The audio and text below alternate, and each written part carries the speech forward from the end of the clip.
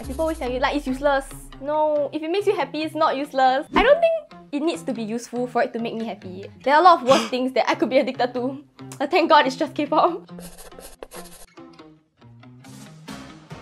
When the fan sign albums come, my mom always tells me, this is the last time. I'm trying to make this the last time also. They know there are other things, worse things that I can be addicted to other than K-pop.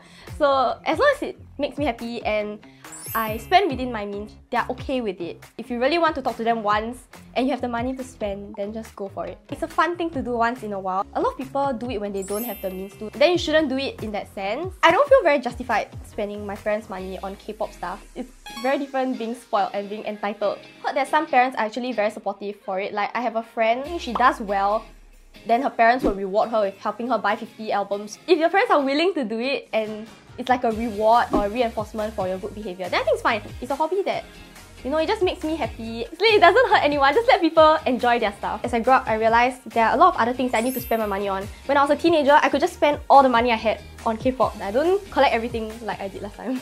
I'm not selling because I'm a bit of a hoarder. So all the work I put in to get it, like sourcing from overseas and everything, and then I just let it go. I'll keep it as like a dedication to my youth. It was really like what I spent a lot of my time doing. Yeah, good for the memories. You can prioritize K-pop, but like other things should be more important, like food, your friends, your family. Yeah.